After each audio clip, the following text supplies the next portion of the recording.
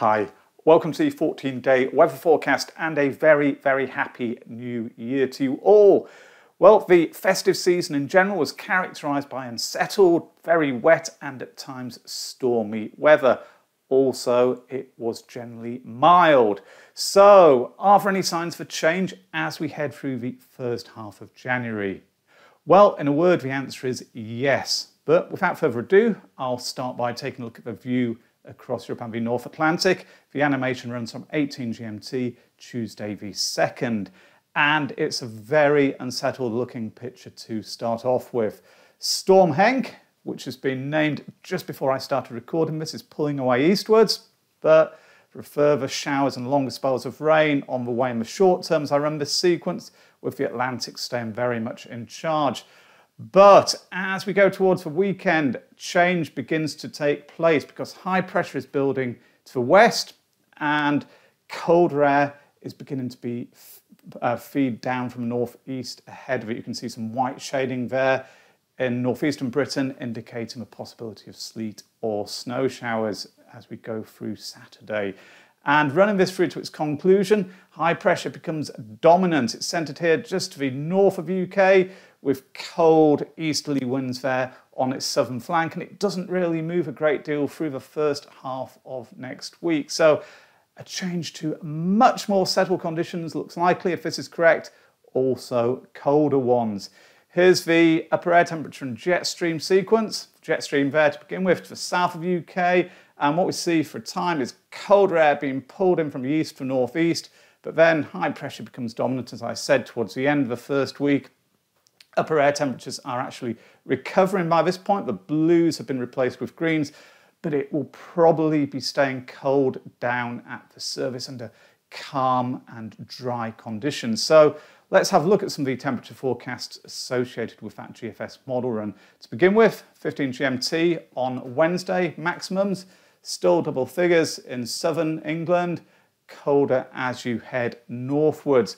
Going forwards to Friday, and temperatures are beginning to dip by this point, close to the average really, 7s there in the south, a few degrees lower in the north. But the risk of frost will be increasing as well as high pressure builds in from the west. Forecast minimums here on Sunday morning, indicating temperatures close to or below freezing point in much of the UK, a widespread frost, and that could well become one of the themes as we head towards the end of the first week and through the second, but I'll look at that in a moment. Forecast maximums here on Monday afternoon. By this point, it's cold. I think I'd call it cold rather than very cold. Daytime maximums around 4 Celsius in the south, 2 or 3 there in the north. But a big change with what we've had for much of December and the start, at least the first couple of days of 2024. Here's the MOGREX-G temperature plot for London. Each line represents one of the runs within the ensemble model, and they are showing maximum temperatures through this period. So going forwards through the first week of January really and into the second, the trend is clearly downwards. It's a very mild start there, maybe 12s, 13s, 14s in the London area, but there's a steady and consistent dip which takes place thereafter. So a change to colder conditions is being strongly signalled. Rainfall, with that unsettled start, the aggregates for days 0 to 5 are showing significant totals really across the UK. The distribution, somewhat uncertain. There are some differences there between the ECM model on the left and GFS on the right, but all parts of the country can expect to see some rain. Now, I'll move forwards to the 0 to 10 day charts. There we go. I'm not sure if you noticed it because there is virtually no difference. If I just flip back to 0 to 5, go forwards to 0 to 10 again, the changes there are generally minuscule, which suggests that most of the rain is going to be falling in the 0 to 5 day period.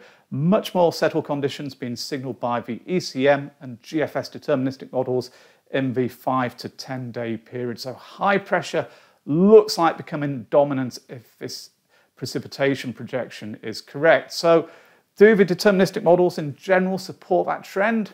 Here's the GFS Tuesday, the 9th of January. High pressure here, centred across the northern half of UK and maybe just to the north. The Canadian model at the same point makes more of an easterly flow into the southeast, so a greater chance there of sleet or snow showers. The German icon also has some differences. The high pressure centred a little bit further northeast, more of a southeasterly flow. The ECM, the European model, high pressure in a similar position, maybe a few wintry showers there into the southeast, but it's a settled pattern which has been shown by all of these really. Finally, the UK Met Office global model, ditto, just maybe a chance for a few wintry showers in the southeast, but a good deal of dry weather towards the end of the first week, being signposted clearly by all the deterministic models. Nighttime frost probably becoming widespread, as I've been saying. There's always some uncertainty about cloud amounts, which would of course hold up temperatures if it stays overcast. But at the moment, the signal is for frost to become widespread. That's going to be a big change with what we saw through December, with parts of the UK really seeing virtually no air frost, apart from maybe during the first few days of the month. So, how are things shaping up as we head into and through the second week? Of course, at this range, it's just about the general direction of travel, the trends and probabilities. Here's the 16-day GEFS ensemble plot for London.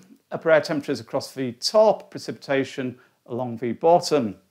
The thing to note here is that initially, virtually all of the runs there are below the thick black line of 30-year average, but there's an upwards trend through the first few days, and I think that's really is connected to high pressure staying close to the UK and that initial cold air being mixed out. But temperatures at the surface may stay low. I'll come back to that in a second as well.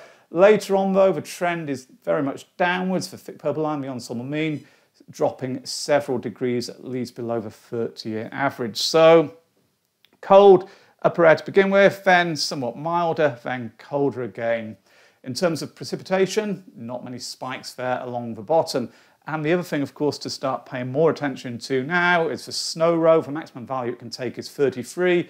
Through the second week, it starts off very low, but later on, as that colder air filters back in, it starts to increase and reaches 10. So around, well, just under 30% chance of snowfall in the London area. So low to moderate at this stage. Here are the 2-metre temperatures for London. And as I suggested, even though the air aloft will be warming up, it will probably be staying cold down at the surface due to the influence of high pressure. The dark green indicates that. Those are runs going for maximums between 1 and 5 Celsius during the day. The overnight lows here. Plenty of blue showing up. Those would produce air frosts because temperatures are dipping below 0 Celsius. Also, quite a lot of the greens would give ground frost, just maybe 1 or 2 Celsius above freezing point. And later on, the amount of blue there during the days increases, and that suggests the chance, at least, that's all it is, of it turning very cold. So through the second half of the second week, there is that possibility of it turning very cold, and likewise, the risk of snow would possibly be increasing. Manchester, it's a similar story, very similar in both upper air temperatures and precipitation. Here are the 2-metre temperatures for Manchester. Again, similar trends to the ones for London. Up to Glasgow, and not a great deal of difference here really either. You can see the colder airs mixed out through the first few days, but then most of the runs in the ensemble bring it back. In fact, there are a few runs which are going extremely cold indeed, just dipping close to minus 15 Celsius. Remember, these values are at about 1,500 metres above sea level. The snow row values a little bit higher, not particularly high though here. So it's quite uncertain where the snow risk would be greatest, probably in the north and the east with the type of pattern which has been signalled, but it's far too early to be worrying about the details. Here are the 2-metre temperatures for Glasgow, widespread frosts and daytime temperatures staying low through the second week. The ECM rainfall probability charts are interesting because usually they show the wettest conditions in the west of the UK with the weather coming in from the Atlantic, but here for days 8 and 9, the first two of the second week basically. The chance of 5 millimeters or more of rain falling anywhere in the United Kingdom is unusually low. It's, at this range, generally the ensemble spread widens, so to see the probability between about 0 and 10% in most of the UK is unusual. By day 10, so day 3 of the second week, the probability has increased significantly in northern Scotland and in the northeast and northwest, and just moving forwards to the 11, 12 and 13 day charts, the chance of significant amounts of rain or snow remains low, although of course snow, 5 millimeters of rain translated into snow is a significant amount, so it's not quite the same thing, but the general precipitation amounts here are relatively low. But also notice that the green shading is mostly in the north and the east. And it could be, it's just a possibility, it could be that high pressure will be building up towards Greenland, low pressure areas moving down and having more of an impact across the north and the east of the United Kingdom, perhaps where the greatest chance of sleet and snow becoming more persistent through this period is. But far too early, as I've been saying, to worry about the details. Here is the 10-day GEFS mean surface level pressure plot. So Friday, the 12th of January, averaging out all of the individual runs. A very strong signal for high pressure to be continuing to influence things across the UK. Some signs there that it will be starting to build northwest towards Greenland, a classic pattern for cold spells in the UK, Western Europe, were that to develop. The mean surface level pressure data table for York, the oranges there and the reds for the first few days showing pressure well above the average. There is a downwards trend through the second week, but still lots of yellow, lots of orange. Once more, that could be a sign that pressure is going to be building west and northwest, as I said, towards Greenland. So that would be good news for cold weather fans. There is, of course, the chance, as always, that the high pressure system will just decline southwards into continental Europe. Were that to happen, we'd end up with a much milder pattern eventually, winds coming back in from the southwest. But at the time of filming this, that looks like a less likely scenario.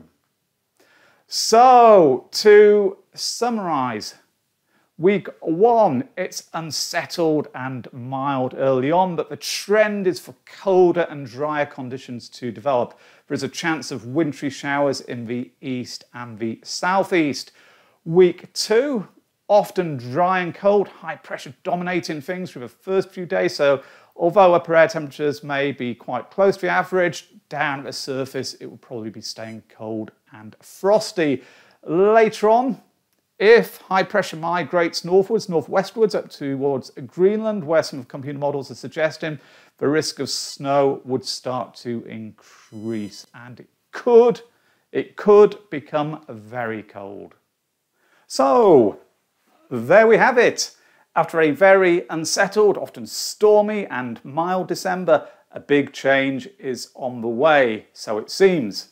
High pressure building close to the UK will bring more settled conditions, temperatures take a dip, and the risk of frost becomes more widespread.